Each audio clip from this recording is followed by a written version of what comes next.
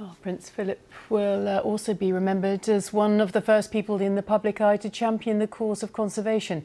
For nearly 20 years, he was president of the World Wildlife Fund, now the Worldwide Fund for Nature.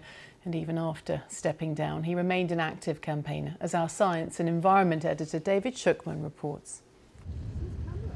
Nature was one of Prince Philip's great loves, and the need to conserve it became a lifelong passion. He fought not just for endangered species, but for the whole of the natural world. We depend on being part of the web of life. We depend on every other living thing on this planet, just as much as they depend on us. From his earliest official visits around the globe, this one to Antarctica, wildlife was always a theme. He used his position to inspire younger generations. In this lecture for 2,000 children, many of the pictures were his. I don't think I'll tell you which are mine, but if you ever see a very bad one, you'll know. An emerging theme was our responsibility. If we as humans have got this power of life and death, not just life and death, but extinction and survival of other species of life, then we ought to exercise it with some sort of moral sense. I mean, why make something extinct if we don't have to?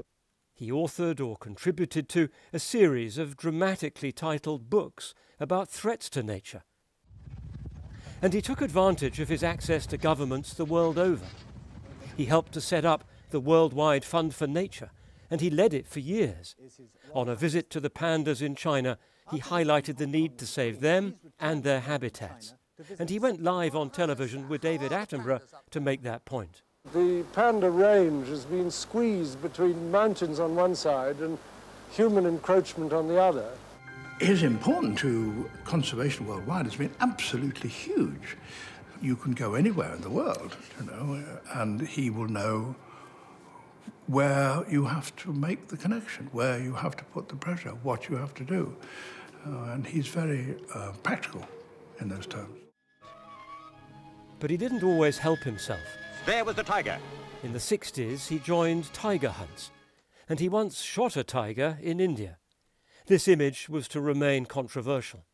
It was later said that tigers weren't considered endangered back then.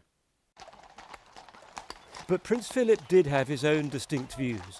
He supported fox hunting and the shooting of game birds, which set him at odds with many environmentalists. There is an advantage in people wanting to shoot, because if you have a game species, you want it to survive because you want to have some more next year. It's exactly like a farmer. You want to crop it. You don't want to exterminate it.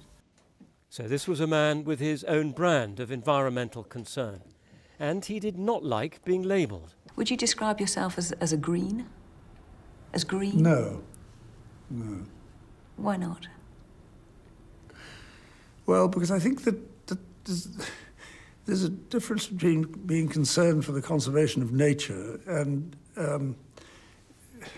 being a bunny hugger. When I was president of WWF, I got more letters about people, the way animals were treated in zoos, than about any concern for the survival of a species. But people can't get their heads around the idea of a species surviving. And as far back as 1970, with a young Prince Charles by his side, he was typically forthright about the need to be realistic in the fight for nature. After all, even naturalists drive cars occasionally. And having accepted that, we must go a step further and recognize that compromises have to be reached. Disagreement is inevitable, but the groups must go on meeting, because we have simply got to hammer out answers to problems which are going to affect all life in these islands for generations to come. In many ways, Prince Philip was ahead of his time, using his fame as a royal to raise awareness of conservation. An early environmentalist who did not want to be called that, a unique campaigner for a cause that's ever more relevant. David Shukman, BBC News.